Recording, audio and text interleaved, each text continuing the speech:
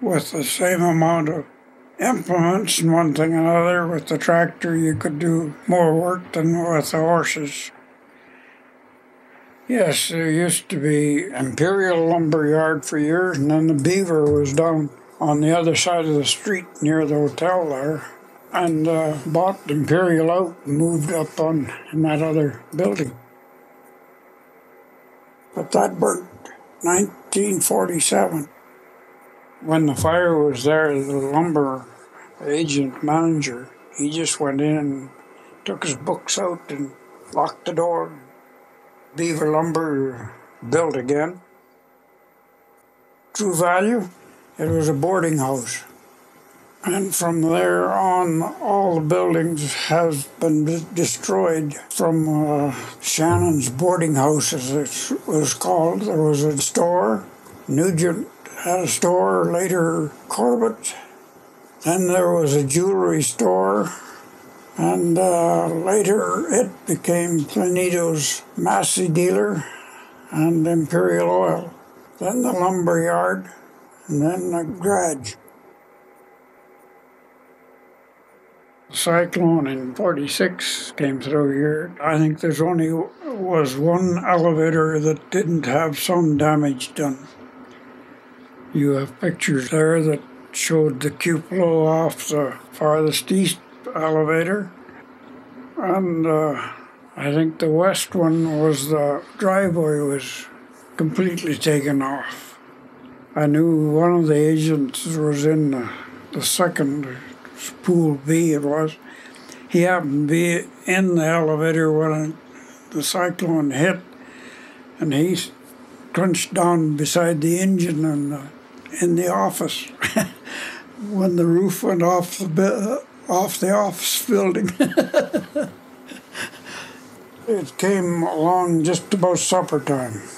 Remember coming into supper. The storm was on, and after supper I put my cattle down in the pasture. I looked down and I could see some of the hotel.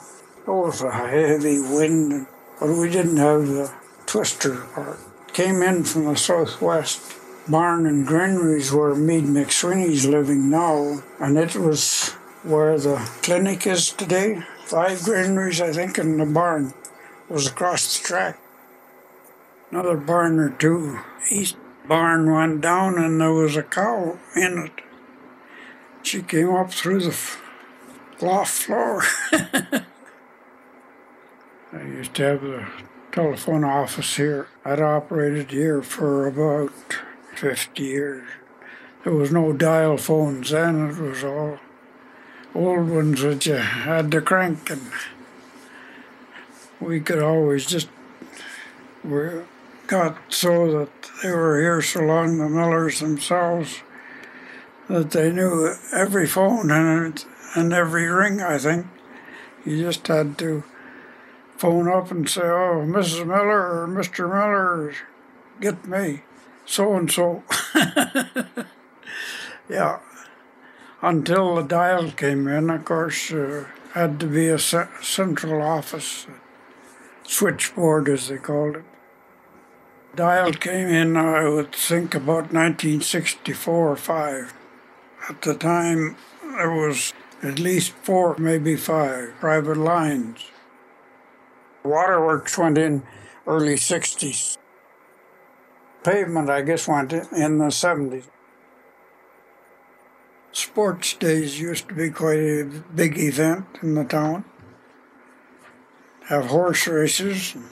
Even they had a sports day for horse racing, and they used to race with horse carts and saddle or bareback. And then they usually had an agriculture fair for a number of years here. Used to show different livestock, and one of the things I did more or less as a kid, show a calf at the fair. You maybe made $5, you really was rich. Used to have quite a good band in those years. The very first rink was right next to a livery stable, just board fence, as you'd say. It wasn't covered. And later they had a curling rink on the east side of it and a partial fence up for a skating rink before the 1911 rink was built. Curling was quite an active game here. Everybody was involved in curling, especially when they had the Bondsfield on. Everybody in the community pretty near was on the rinks. Eddie Shore's father put quite a bit of money into that first rink, donated it to the town. Eddie used to get into the rink and put curling rocks on the skating ice, and then he would weave in and out and practice his hockey there. That's where he really learned it. Now this is a story I've always heard anyway. I can't say that I've seen it or anything like that, but I can remember talking about it, so I imagine it happened all right. Yes, I've seen 3 rinks. That was built in '54, the 2 rinks.